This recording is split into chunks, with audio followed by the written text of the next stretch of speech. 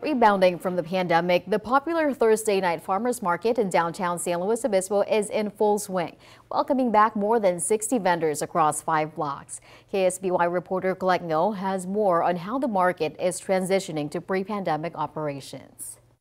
Now that California's economy is fully open, downtown San Luis Obispo's farmers market is expanding to what it was before the pandemic. Now that it's fully open, it kind of feels like the last thing to put everything back into the normal swing of things. Downtown San Luis Obispo's farmers market first resumed in May, selling only local produce. But this week, the popular market has expanded to 5 city blocks. Organizers are expecting more people. It was fun to bring it back in that condensed version, but we're really excited about bringing it back to its full effect. The biggest difference from weeks prior is that masks for people who are vaccinated and physical distancing are no longer required. I'm very happy to not have to wear a mask anymore, and just that we're kind of getting things back to normal. This time around, the farmers market has more than 60 vendors and more entertainment and activities for families. We're definitely excited to check out the food. We're definitely excited to check out entertainment and just see what San Luis Obispo really has to offer.